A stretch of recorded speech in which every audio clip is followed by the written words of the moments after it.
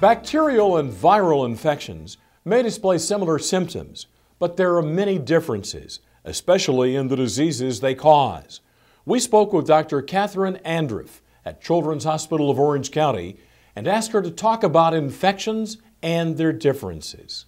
Infections can come in two different varieties in general, both bacterial and viral. In the very young child, viruses are going to be more common to cause upper respiratory tract infections, pneumonia type of infections. However, they could be bacterial as well. In general, the difference is the duration of symptoms, height of fever, and the appearance of the child. Sometimes your doctor might be able to identify differences on physical exam. We asked Dr. Andreeff, how does someone get a viral infection? They're passed by either respiratory, meaning someone coughs on you, someone sneezes on you, the passage of saliva or mucus. They can be passed by touching surfaces. Many viruses live on surfaces for a prolonged period of time.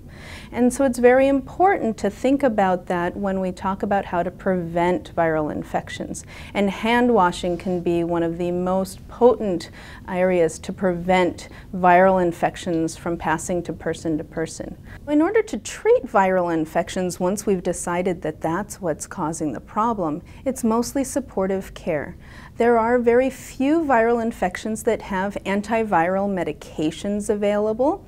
However, in general, the treatment strategy is supportive. So treating the symptoms of fever or body aches, taking care of runny nose and congestion. In young children, however, it's important to remember that cough suppressants and other cold type of remedies are not recommended under the age of 6 years of age.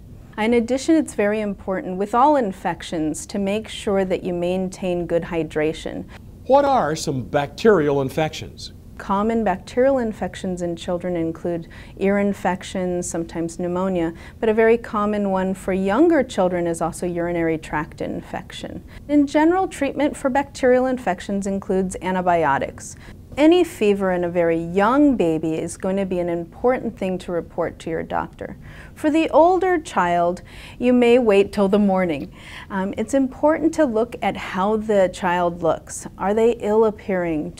Are they tired, listless, not eating well? Those are other things that are important. Whether the infection turns out to be viral or bacterial, that may need some additional medical support. Sometimes history and physical exam is not enough to tell the difference between a viral and bacterial infection. And so you might need to do some blood work as well as maybe even some imaging like a chest x-ray to help tell the difference between whether an infection is caused by a virus or a bacteria. Can these infections be prevented? There are a number of strategies to help prevent infections in general, whether viral or bacterial. Of course, hand washing is one of the most essential components to that prevention strategy. But vaccines become even more important when we talk about young children and very serious disease. Dr. Andreeff told us her recommendations for parents to ask their physician when taking their child in with an infection. What is the type of infection? If they say it's viral, ask the type of virus or group of viruses that they're considering and what symptoms should I look out for? How long should this illness last? And when should I call you back? If it's bacterial, what is the treatment course? If the antibiotics are available in liquid, if my child can't take a pill, how long should the symptoms last after starting antibiotics? And then, of course, when can he go back to school? So it's important to get your child evaluated and to ask the questions, if you still have them, about what the diagnosis really is.